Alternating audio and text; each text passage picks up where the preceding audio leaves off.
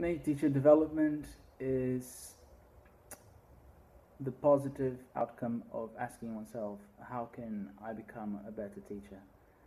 Um, that change, let's say, can be professional, social, personal, but somehow having an impact on oneself as a teacher. Um, I think, personally speaking, in my teacher development activities, I like it to be relevant to my context, obviously.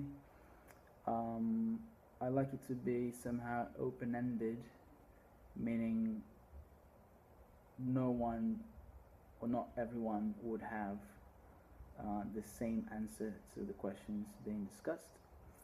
Um, I like it to be participant centered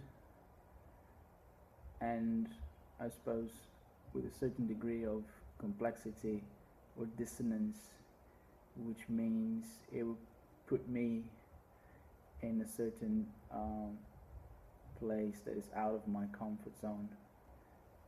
Um, and I think that broadens the space